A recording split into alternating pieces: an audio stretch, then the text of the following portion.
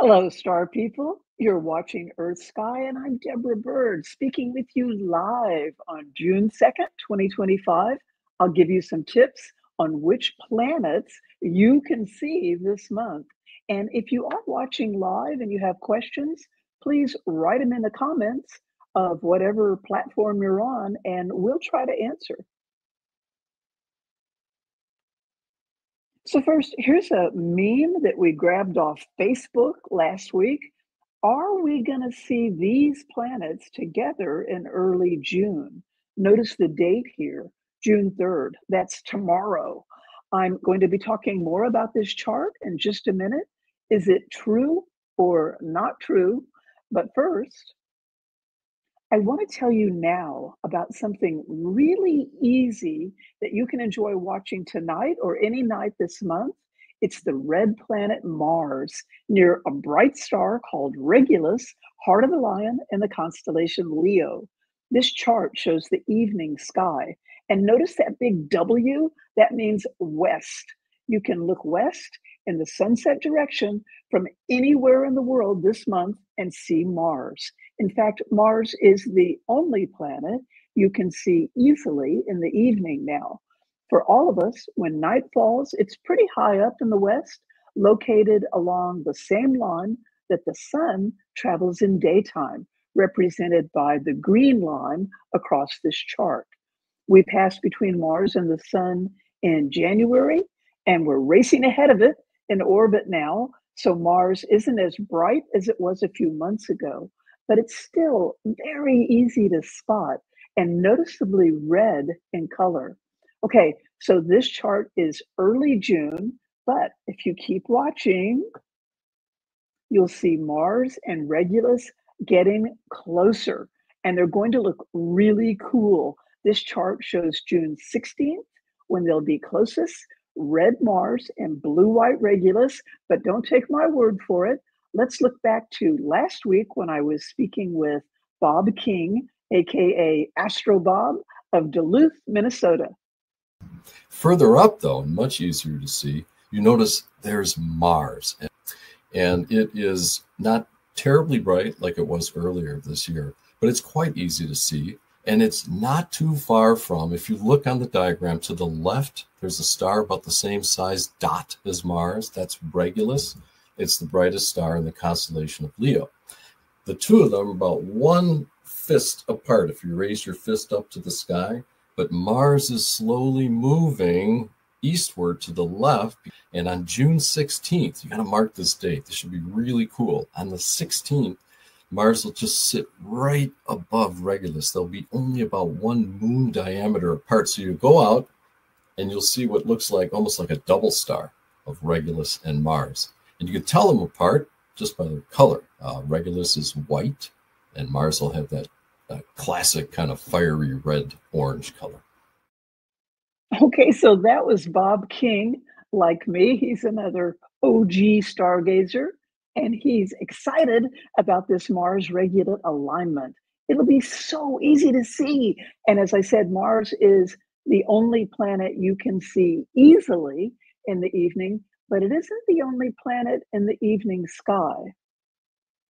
If you can get outside early enough in the evening, you might catch our solar system's giant planet, Jupiter, in bright evening twilight.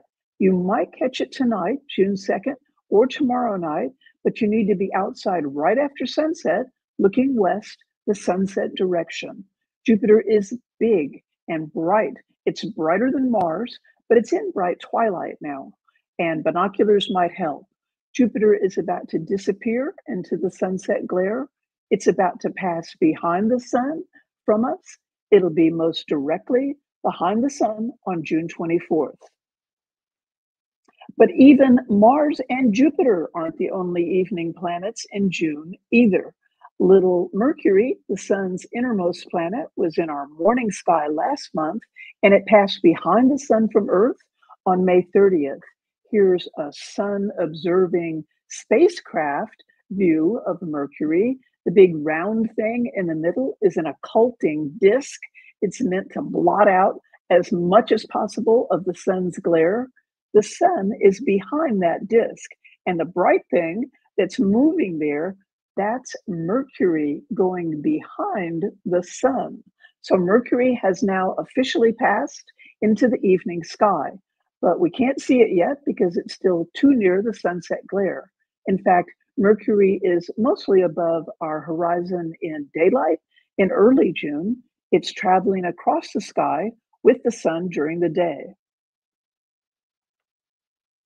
But Mercury will return to our evening sky and be visible in the west after sunset below Mars starting around mid-June. And that brings us back to this image. Again, notice the date, June 3rd, and notice the first three planets here, Mercury, Mars, Jupiter. We just talked about all three of those. So can we see these planets together on June 3rd or any time in June 2025? Absolutely not. We're always so surprised to see this kind of misinformation about the night sky. For real night sky information, subscribe to our videos or come to earthsky.org. But what about the three planets pictured here that we didn't talk about yet? Uranus, Neptune, and Saturn? And let's just get Uranus and Neptune out of the way.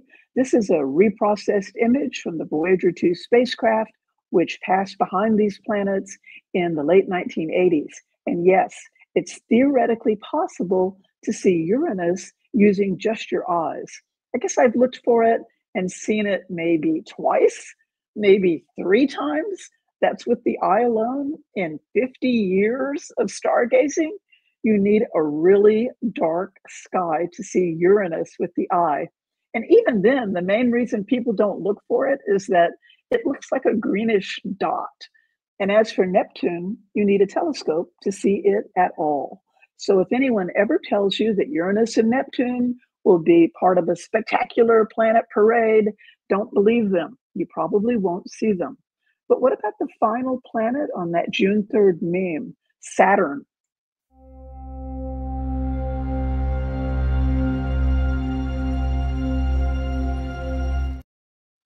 No, of course it's not going to look like that. Saturn isn't a huge disk in our sky.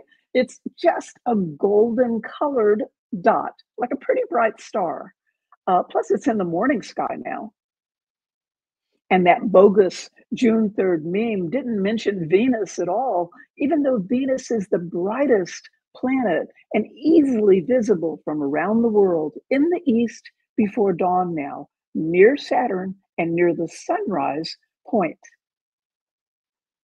So, of all the planets you can see in June 2025 or ever, the brightest one is Venus. You can't mistake it for anything else. It's blazing away in the morning now in the east before sunrise.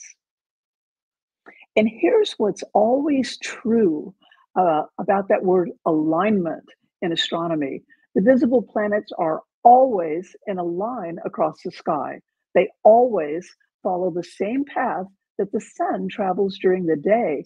And that's because our whole solar system is flat. It's flat because billions of years ago, in place of the planets, there was a cloud of dust and gas spinning in space. And as it spun, it flattened out. So our sun formed in the center of that cloud, and the planets in our solar system formed in that flat disk part. And even today, the planets are still orbiting in that disk. And by the way, I didn't mention the full moon of June, sometimes called the strawberry moon, but I'll be back live on Friday, June 6th to talk about it. For today, that's our show. Thank you for watching. And please help us out. Subscribe, like, and share. We'll be back tomorrow talking with an expert about a magnetic pole shift that happened around the same time Neanderthals became extinct, while our human ancestors might have used sunscreen, clothing, and caves to survive. We hope to see you then. One Earth, one sky, EarthSky.